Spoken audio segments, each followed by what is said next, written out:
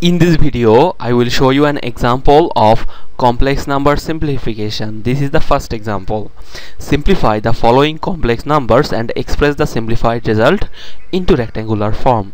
See here we have three complex numbers, 5 plus j2 minus 1 plus j4. They are given into rectangular form, and here we have 5 phase angle 60 degree. We have this complex number in polar form, and outside the numbers you will see we have a third bracket, and on top of it there is a star marks. This star marks indicate that we have to take the conjugate of the simplified result.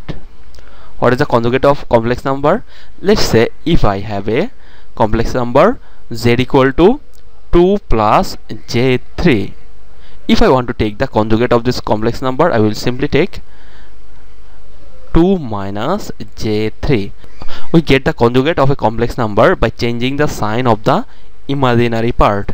If it is plus here, we have to take the minus. If it is minus here, we have to take the plus, just by changing the sign of the imaginary part of the complex number in rectangular form. Okay, so here 5 plus j2 will be multiplied with minus 1 plus j4. See, when we multiply two complex numbers, we use polar form, but they are given into rectangular form. Therefore, at first I will convert them into polar form. See, if I convert 5 plus j2 into polar form, I will get 5.39.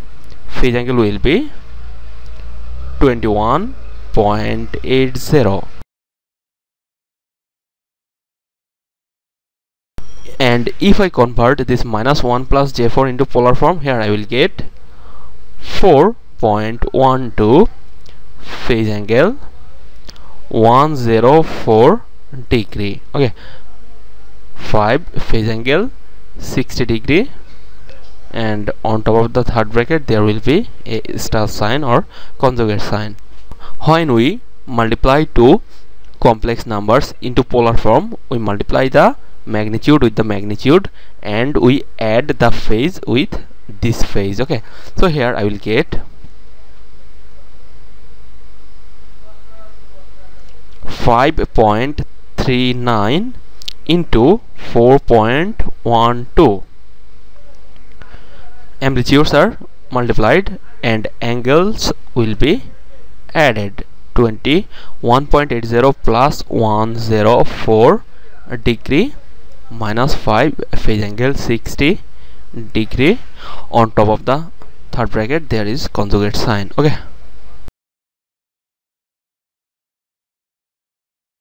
now if I multiply 5.39 with 4.12, here I will get 22.21, and this angle will be 125.80 degree minus 5 phase angle 60 degree, and this conjugate sign. Now see, I have to subtract this complex number from this complex number.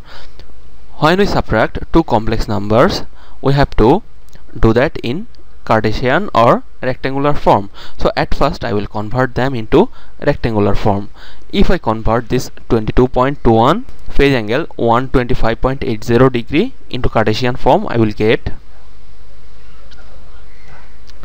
minus 12.99 plus j 18.01. and if I convert this 5 phase angle 60 degree into rectangular form, I will get 2.5 plus j 4.33. If I multiply this complex number with this minus sign, I will get minus 2.5 minus j 4.33 and this conjugate sign. Now see, I will add the real part with real part and add the imaginary part with this imaginary part. Here I will get 15.49. On in front of it there will be a minus sign, minus 15.49 plus j 13.68. On top of it there will be a conjugate sign. See, this is our simplified result. Now to get the actual result I have to take the conjugate of it. See here, this imaginary part contains a positive sign, therefore if I want to get the conjugate of this number I will simply take the minus sign of the imaginary part. 15.49 minus j 13.68, and this is the answer. See, I have expressed the result into rectangular form.